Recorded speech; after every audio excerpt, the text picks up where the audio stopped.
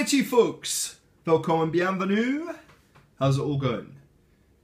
Here we have a collection update video, you lucky dogs. And to kick us off, we have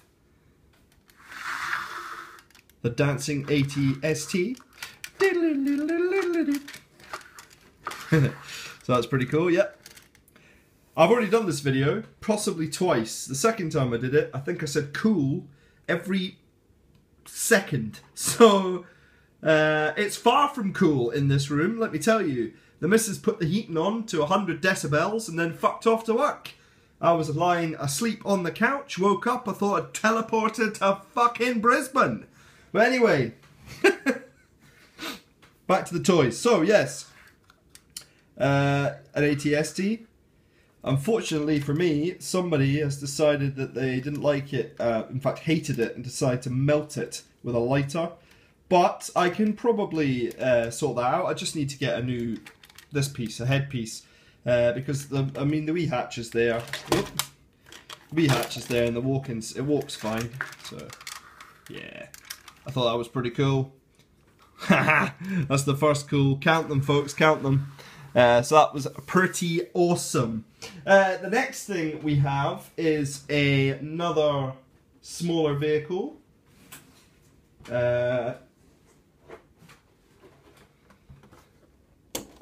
It's the Millennium Falcon. The missus was overjoyed when she saw this fleeing through the door when the postman came with it. It's in not bad condition. It needs a damn good clean, definitely. Really nice to have it back in my collection though. I remember having this as a kid and playing with my G.I. Joes actually and my Action Force in it. Yeah. I had epic battles across space and time, but G.I. Joe used to team up with like Luke and Han, and they'd battle like Cobra Commander, Darth Vader, and whoever else was hanging about at the time. I can't remember. I think Man-at-Arms, I think I made him a bad guy at He-Man. The robotic one, he was part of their team, because I never had many baddies. I always had a lot of goodies, you know.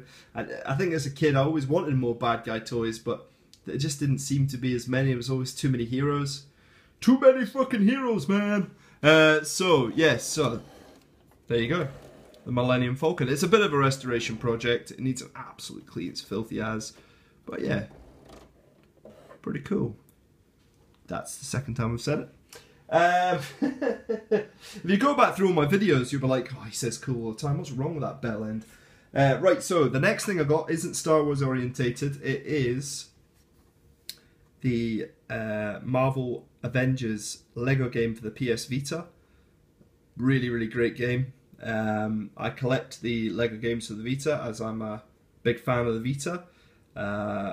Yeah, so I pre-ordered this one. I've had a go of it, and it's quite good because in parts of it, it's like you're it's not like Grand Theft Auto, but you can drive around in cars and helicopters and stuff, which is sweet. And then obviously you can be the Avenger characters, and if you know the format of the games, but you can unlock a lot of new characters and stuff. And it's a really great game. So first impressions were great. The other Marvel game they released for the Vita, that wasn't so good. The format was wrong, too much touchscreen for my liking. They shouldn't have changed it, so they're back to their best with this one. So yep, I'm a big fan, so good times. The next thing I purchased, this is all from eBay, this stuff by the way, was this. It is the Bucky O'Hare Toad Double Bubble, and it came with a box, which was pretty cool. Third time. Yeah, that was pretty good. So it came with a box. And the vehicle is here.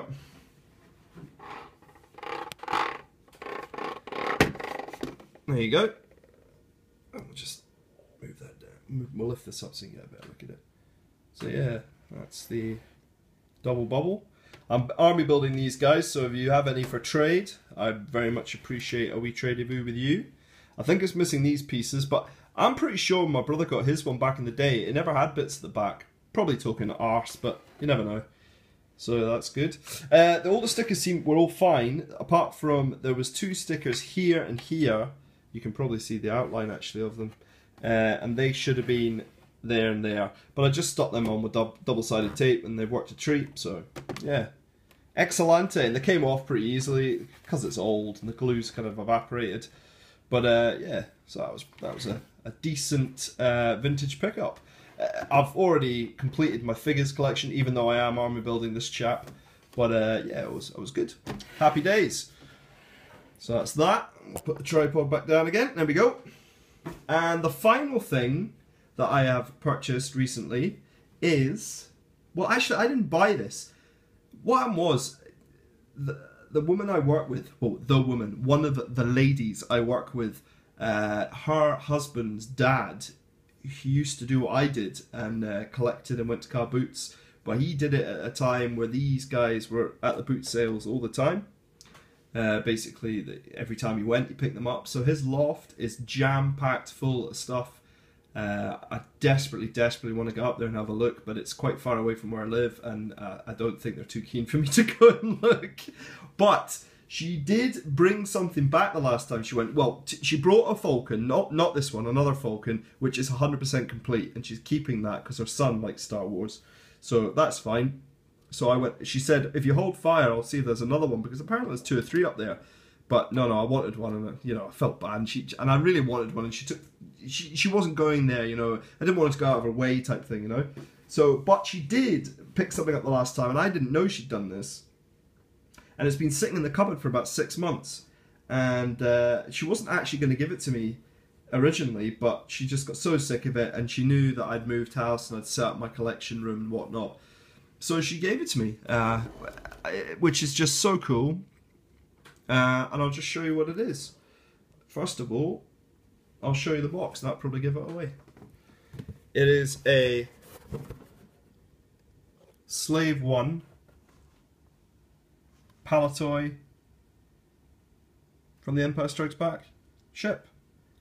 The box has got one of the ends missing, but I don't think I've ever had a vintage spaceship box in my hands, ever. So this is a really great moment. Also, this was good. Normal price $7.99, so you could buy this normally for £8. They're selling it for £4, half its original price. So you save £4. That's how much this sold for, brand new. £4. £4. Imagine what it's worth now. It must be worth at least 30 to 40 now. I mean, it's just bizarre. But yeah, and the wee Palitoy logo down there. Yeah. So that's pretty good. So I'll show you the. I will show you the spaceship or the ship.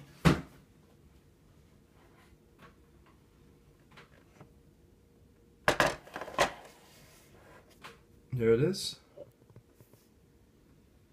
It's really great condition. Comes with the side panel and the ramp. The only things I had to do was it was missing one of its wings, so I just bought a couple of vintage ones online, and I just changed them both over so they're both the same, and also that sticker I had to reapply. Apart from that, nothing, just as is, in really nice condition, and yeah, it is probably one of my most favourite things in my collection, so I really appreciate that. So thank you very much.